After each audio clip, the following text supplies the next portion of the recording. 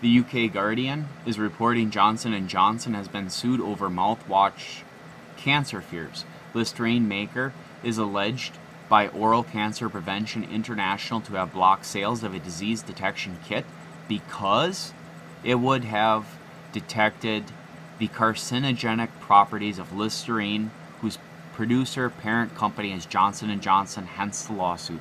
I didn't know that, ladies and gentlemen.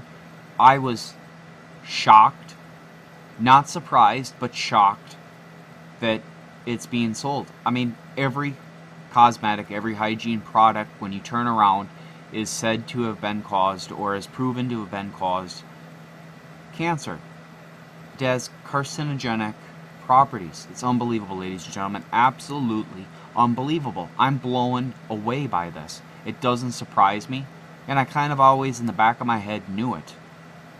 But that it's now getting mainstream coverage, it's out there for all the world to see. Well, ladies and gentlemen, inform yourself to try to protect yourself so that you don't end up with cancer or putting these into your body, compromising your different bodily systems. It's unbelievable, ladies and gentlemen. Absolutely unbelievable. Please help me get this truth out. Thank you.